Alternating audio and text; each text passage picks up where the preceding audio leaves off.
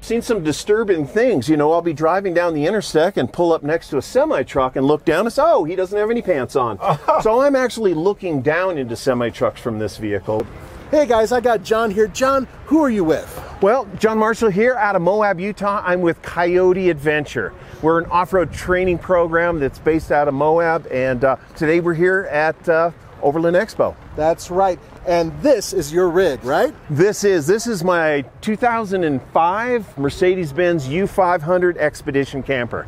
This thing is a serious rig, and we're going to have a quick look at it. We're going to look at also what's in the back, because it's an awesome sleeper. So come on, let's have a look, guys.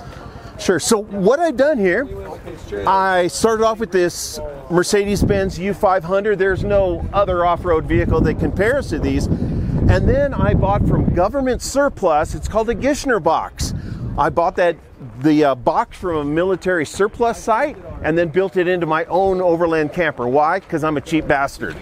When I built the deck, it didn't start off this way. I was trying to figure out how I can get a ladder to pull out and come down that far, or maybe I need a little landing, and then a couple of beers later I came up with this idea, and all I need now is some fishing poles and a beach.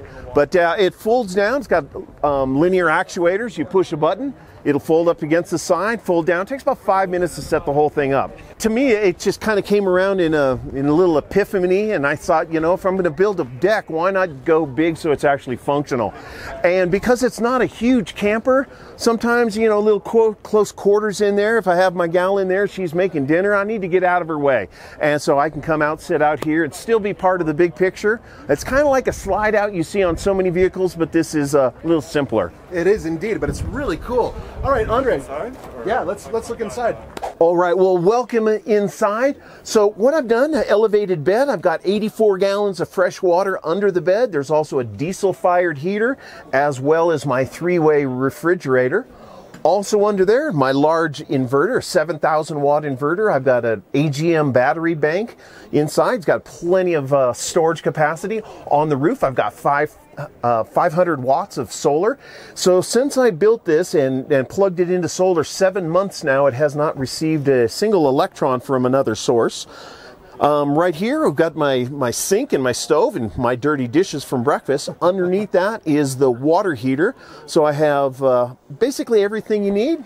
Behind you there, bathroom, hot shower, got the commode in there, and my little sitting area. On top of the roof, I also have a nice WeBoost cell phone booster, so I can sit here, stay connected to the internet, and watch fantastic shows like yours. Thanks.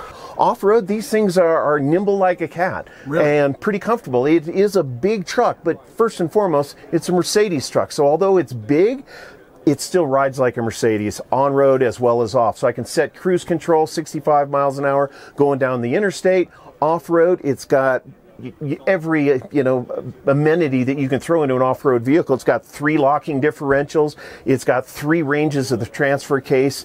First gear, low range, you're over 4,000 to 1 in first gear. Jeez. So it's just incredibly capable vehicle.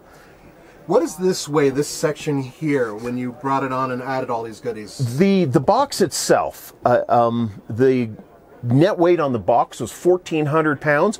With everything I've thrown in here, probably the heaviest 2 things I have is the battery banks and the water. I'm probably still at about 2,000 pounds, maybe 2,100 pounds for the entire camper on top of this truck. It doesn't even know it's back there. Yeah, I was going to say, it probably is a quadruple that in terms of what its maximum capacity is. Yeah, its GVW on just the truck itself is 33,000 pounds. Wow. And so, yeah, I'm hauling a whomping 2,000 with it. It doesn't give it a hiccup. Speaking of truck, can we look at the inside, because I think that the interior is fascinating. Are you talking in the cockpit? All right, sure. Let's take a look there. Far out.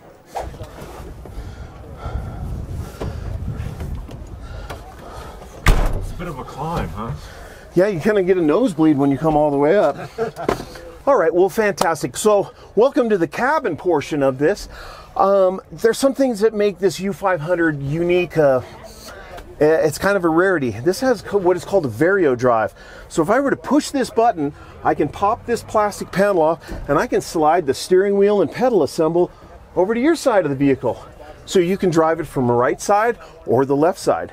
With the control buttons it has here, I pull this lever, there's a clutch pedal, and the clutch pedal will pop out or fold away. I can run it as an automatic transmission or a manual transmission.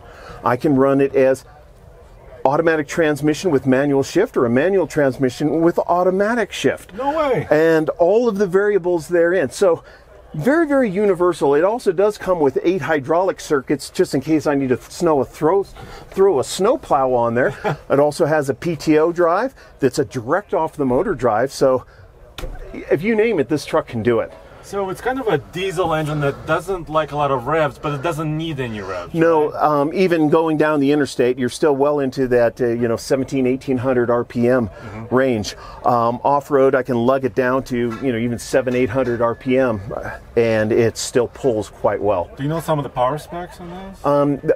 The basic power specs are the engine itself, about 280 horsepower. Torque, depending on some variables, you can get the torque on this up to about 1,000 foot-pounds. Cool. And so, yeah, and it's out of relatively a small footprinted motor. And even with all this weight, or the lack of weight, I should say, it's still rolling down the road about 10 miles per gallon. Well, I see a Power Wagon down there, but you're looking down on it. I mean, you're probably the highest thing out there. I can tell you, I've seen some disturbing things. I'll be driving down the intersect and pull up next to a semi-truck and look down and say, oh, he doesn't have any pants on. So I'm actually looking down into semi-trucks from this vehicle, which is, well, interesting and disturbing at the same time. Good and bad, but the visibility, oh my gosh, look at this. There is so much windshield here, and you can see right down on the ground. So in an off-road environment, you can really see the twists and the turns and the articulation that the ground is throwing at you. There is no big hood in front of you, and without that hood, the visibility for an off-road drive, it's just second to none. But you're kind of sitting on the steering axle, aren't you? Yeah, the wheels are pretty much right below us. So it does have air ride seats, so that's going to help take out some of the ugly out of the trail. Also, it has central tire inflation, so on the fly, as I'm going down the interstate and I pull off onto the dirt road, with the flip of a switch here, I can go from, my road pressure of anywhere between 60 psi and 100 psi and drop it down to 25, 30 that I'm going to choose to do off-road. They're right here. I can select front axle, rear axle, air up, air down, and this is a signal warning device. So I can air up both front and rear, or air down both front and rear simultaneous, or do one axle at a time if I want to finite adjust based on the weight that I'm carrying. And air up also. Air up, air down, yes. Right. So how'd you was it difficult to actually purchase one? How does that work? There's a long, drawn out and yet amazing story. Because I do have some other Unimogs that I use in my tour business, I had a call from a gentleman who said, hey, I heard you have some Unimogs. Would you be interested in buying another one? So it actually came and found me. They tossed me a price. I couldn't refuse. I bought it, and the rest was history.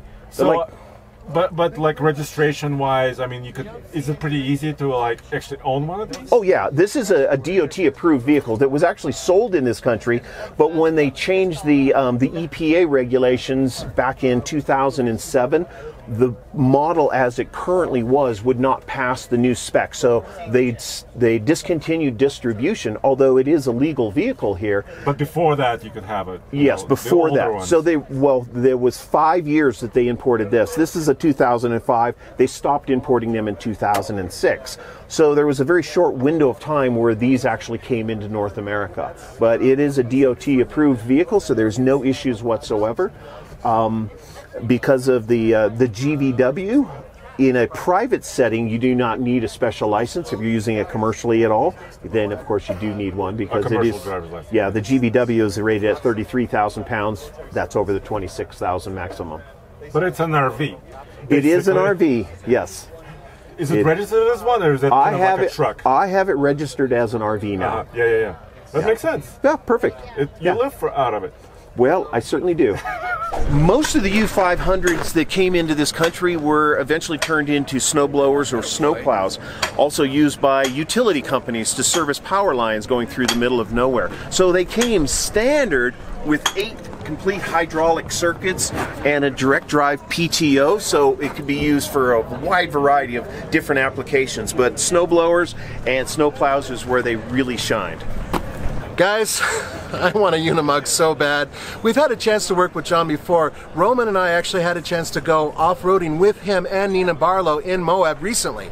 Now, if you want to learn more about his organization, where do they go? Well, CoyoteLandTours.com, CoyoteAdventure.com. That's where you find us. If it's off-road training you're looking for, we can specialize it to any avenue you're looking to do. Everything from corporate to military, private John Q. Publics, across the board. That's what we do.